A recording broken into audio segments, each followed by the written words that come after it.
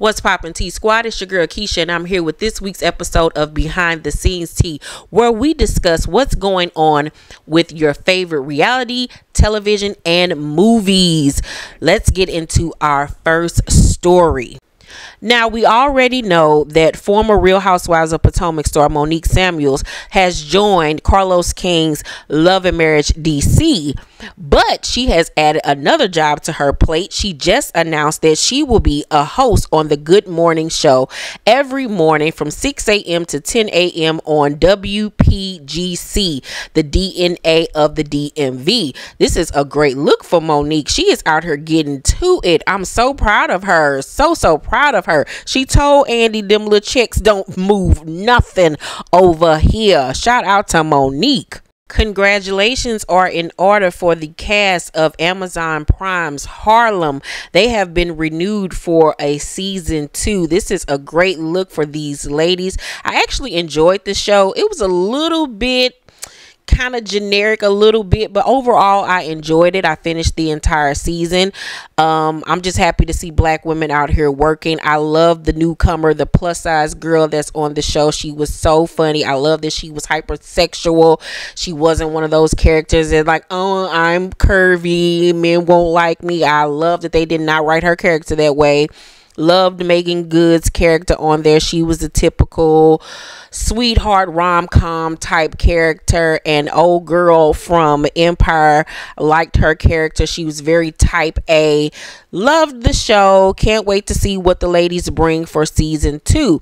Now, speaking of season 2, over on Stars, the ladies of Run the World are happy indeed because they too got picked up for a second season, but one of the ladies will not be returning. Angela Bordeaux, who starred as Ella during season 1 of the critically acclaimed Stars comedy, is exiting the series ahead of season 2 after failing to comply with the production's COVID-19 vaccine mandate.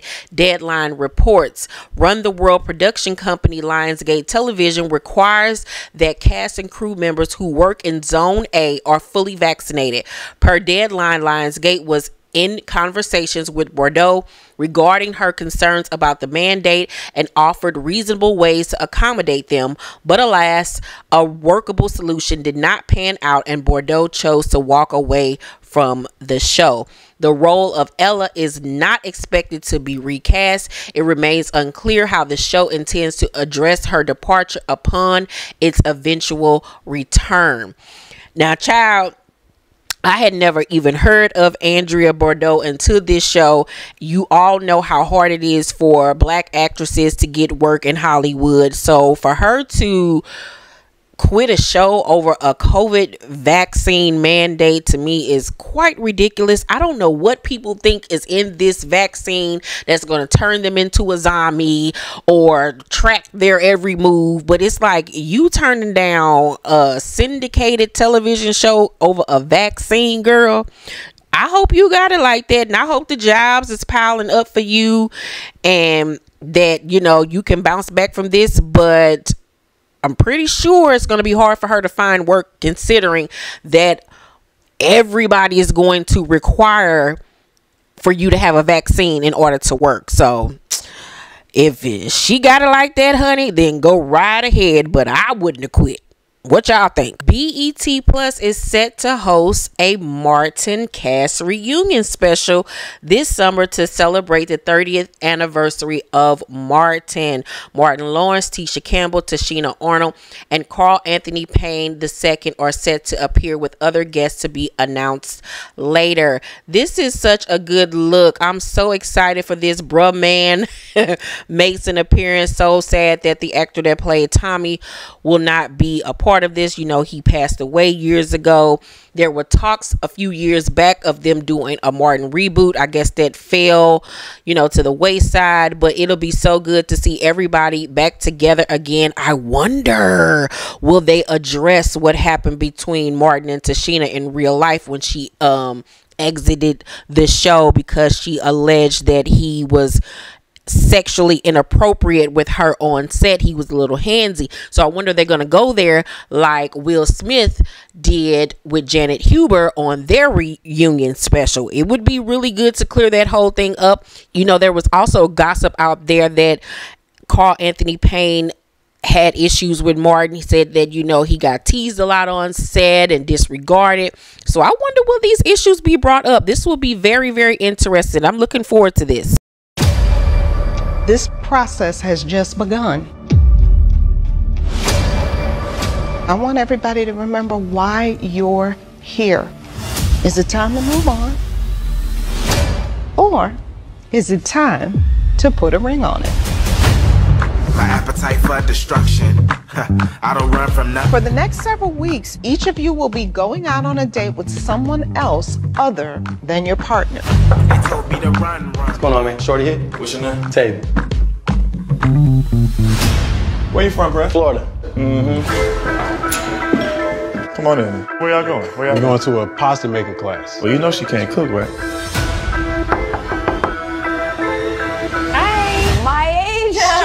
What? How y'all know each other? May the best woman win. So maybe you haven't met the right person yet? So if I wanted to kiss you, I couldn't kiss you. You could try. A relationship without trust is like a house built on quicksand. Yo, man, we need to get this stuff together because good product don't stay on the shelf for long. I'm making it hard for you, huh? Got you hot and bothered.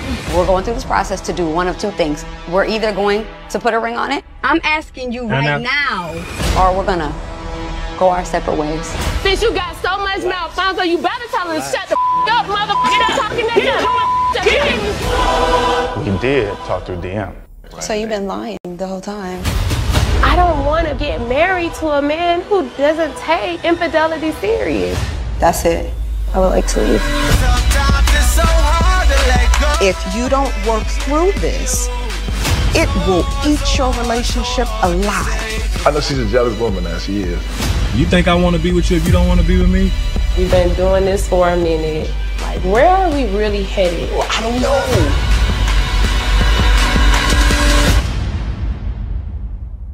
I love me some messy ass put a ring on it. The last few seasons have been super messy and super drama filled.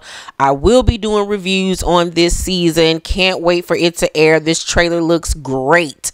Cannot wait. And old boy from 2 seasons ago is back going on a date with one of the ladies. Child, I cannot. Towanda Braxton recently just sat down with a radio show and she discussed the status of their show, Braxton Family Values. Take a listen to what she had to say. I didn't realize it was Kardashian. Yeah, right? Yeah. Like, we really don't get those accolades like we deserve, really, to be honest. Yeah, yeah. No, I get that. And you guys often said that about the comparisons with the Kardashians and what they got paid and the, you know what I mean? The ratings exposed. It was. Like, I mean, so is that why you guys stopped doing the show or what? What happened? No, we stopped doing the show for different reasons. You know, Tamar was going through her mental situation, which is really, really real. So, you know, we just wanted to honor that. And then it was just time to not do it anymore. So we always said that we would stop when it didn't make sense. Right. So it didn't make sense for all of us not to be a part of it. Okay, so what about this? Like, oh, go ahead, Jay, go. Oh, no, I was going to ask you, because you just brought up Tamar. You guys have to tell a lot of personal stuff. She's grown, and I think growth happens. What did she go? I always saw. When I saw it, I thought the way she acted to me was that this was. What I mean by that is we don't want anyone to try. One of the things I'm listening to you guys, and I'll tell you what would be great. Like, let's say if E or Bravo called the family and said, we want you guys to do the show again, would you do it? Do you think they would do it? Possibly. Okay. Possibly, but it would have to be on different terms. What do you mean? What are the terms? You want to be in control, want more money? What? E, all the above. Okay. All of that. Absolutely. Trailer. Yes. Disclaimer. No, would have be what I mean by that is we don't want anyone to try to tell our story but us. Okay. You know, and then when it comes to editing, of course, they can't use what you don't say or do. But we want to make sure that we're in charge of that part of it. So there's always a problem resolution. Even though families go through a lot of stuff and we have shown and exposed the things that we've gone through personally, it always has to be a problem resolution. Even if it's like, okay, we can't get through it today, we're going to get through it tomorrow. It's unfortunate that we'll no longer get any more Braxton Family Values, but the ladies gave us 10 great years of great reality television show, but that show was really destroying their family. It's good to see that they're all in a better place now. I would love to see them back on a different network with more control, but who knows, maybe it is best that they just stay off of reality television. But in this interview, Towanda also let us know the status of her relationship with her ex-husband and her new boo thing. Because we're blended family now. Like he's the dad to my kids because my husband is not a part of their lives. Oh wow. Even if he was a part of their lives, he would still be the dad. You know. That is so sad and fucked up. But we all knew his ass wasn't shit from season 1 when he had her out here working, taking care of their household while he was sitting at home working on a goddamn book that didn't nobody fucking buy. He fucking rotten hell, old piss poor ass motherfucker. Anywho, next case. Love you. I've had so many losses in my life, but I try to remember all the good parts. I know you're looking down, watching me, watching your siblings. Through a lot of prayer, meditation, therapy, I push on from the past. My intentions are to be better in life, and everything I do now is for the future of my family. So I need to conquer my demons and overcome all of the grief and stay healthy and get back to work so I can show my kids an iconic performer. So I'm looking forward to dropping another album, solo and with New Edition, that we're getting back out there touring some more. I'm ready to get back out there. All right, well, you know what you're gonna have to do, man. I do have challenges ahead of me. I'm gonna be an alcoholic forever. I know at any time, at any day, I could have a slip. But going on tour with New Edition is a second lease on life. So I do have to try and stay sober. This tour, this show is 2 hours long. But as long as we got you sober, man, I'll take you any way we can get you. No matter what happens next in life, I do take comfort in knowing that I'll go through it with my family, the Browns. The Browns! Bobby Brown has had so much trauma, so many pitfalls, so many losses in his life.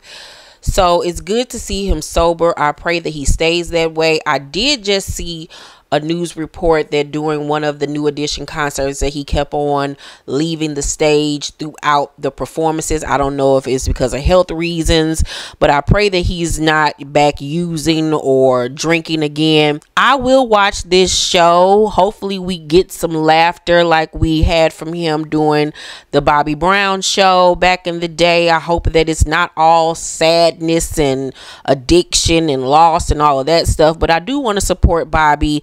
Good to see him back doing reality television. Will you all be tuning into the new Bobby Brown reality? In some major P-Valley Season 2 news, P-Valley Updates posted this tweet from a young lady by the name of IA. And she stated in her Twitter post, I remember when I was working on P-Valley Season 2, and we had to do like 40 takes of this one scene with Jocelyn Hernandez because she couldn't get her line. The line was the spelling of Mississippi. If this is true, I am truly going to get my life seeing Jocelyn down at the Pynk. I would actually love to see her have a recurring role on the show. I think that would be so dope and awesome. What do you guys think about this? Do you think that this is real tea? How do you feel? Do you want to see Jocelyn down at the Pynk with Uncle Clifford? Let me know. Also in P-Valley News, I have this footage of the new character Whisper doing her thing on the pole. Mama was making that ass clap. Yes, ma'am. Get it, Miss Whisper. Season 2 of Netflix #1 hit comedy The Upshaws is currently filming Season 2, and it looks like Kim Whitley will be on the show. I am so happy about this. If you don't remember, Kim Whitley and Mike Epps start together in Next Friday. So this is going to be so nostalgic to see them back on screen together. Season 1 of The Upshaws was so good. I truly enjoyed it. It was such a different take on a family sitcom. Loved it. Can't wait for season 2. We have been loving Power Book 4 Force. This season 1 has been so good so far, and I have learned some tea on one of the cast members. Cast member Chris D. Lofton, who plays Jannard Sampson, has wanted to be a part of the Power universe since season 1 of Power. Take a look at this. For me, I've been a diehard Power fan from the jump. The original, you know? Season 1, episode 1, I wasn't the dude who jumped on the bandwagon by season 3, 4 when everybody started talking about it. I was the dude telling people, like, when they were trying to compare it to Empire, even though I was on Empire, I was telling people that there's no way it's the same. That's better. 50's over there killing shit. It's on Stars. They were like, what Stars? Exactly. 50's killing it. You gonna know in a minute. Start watching Power. This shit is fire. And then and I always wanted to be on it. I've auditioned for every spinoff of Power, from the original to every spinoff. Didn't get any of them. So this one meant so much. You know what I'm saying? Like, I auditioned for Sean in the original Power, for 50's son. I auditioned for, in Ghost, I auditioned for Professor Jabari Reynolds. In Raising Kanan, I auditioned for Marvin and for Lulu. I tested for Marvin. And on BMF, I auditioned for Lamar Silas. Didn't get that. I've been trying to get on this show since they made the show. Yeah, bro, like legit. I still got the audition tapes. I still got the emails from all of those auditions. Like I auditioned for those. Like, so this mean a lot, bro. It really mean more to me than just a job. You know, a lot of people as actors, you just be happy to be working. This is why I always tell you guys to follow your dreams. Never let anything stop you. He kept on trying and trying and trying and trying. And after all of those no's and rejections, he never gave up. And now look, he's a part of the Power universe. He's one of the main characters. He has a recurring role. This is his big breakout role. That is such an encouragement to watch him live out his dreams. Watch this behind the scenes video that he posted on his Instagram showing how he went from being a fan of the show to being a series regular. This Chicago for real right here, folks. Come on. Oh, well, I'm from Chicago, so there we go.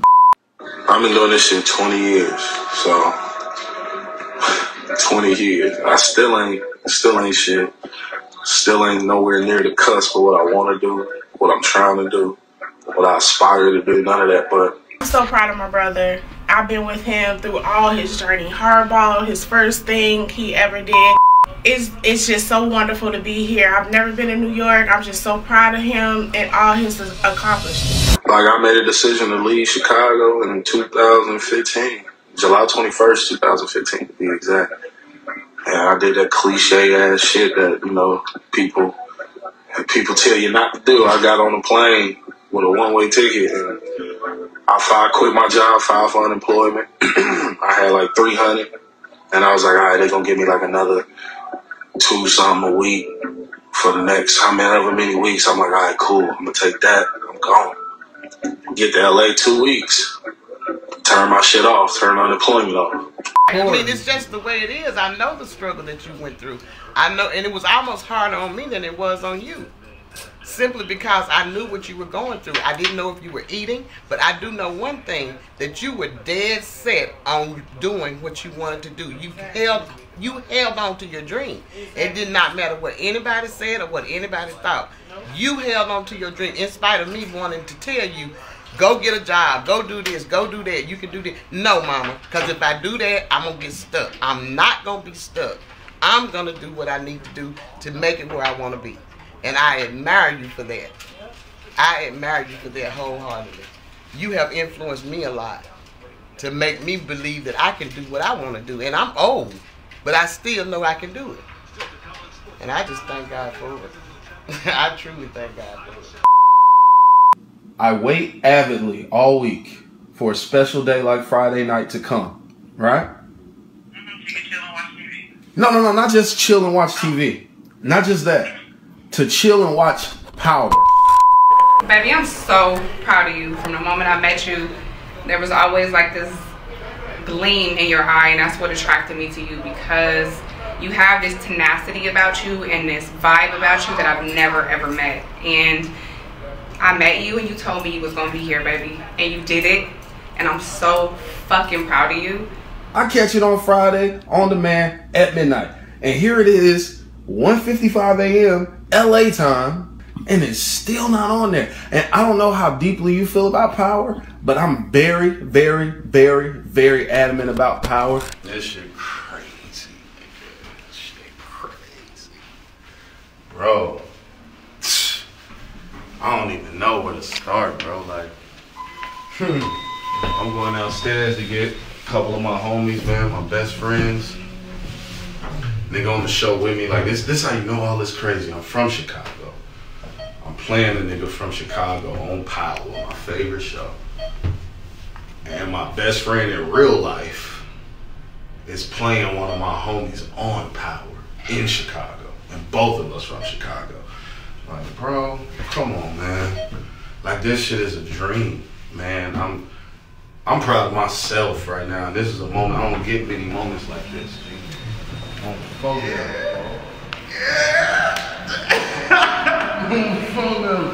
know. Come on, man. Come on, man.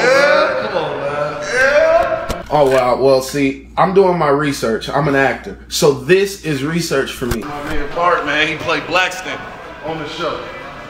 Braxton, take your mask off. Oh, yeah, you know what time it is. You know what time it is, man. Come on, baby. Power Book 4. We on the way. February 6th. Going down tonight. Shout out to 50. Shout out to Courtney Kim. Come on, man. Thank you for the Dom Perignon, Courtney. Courtney, you're amazing.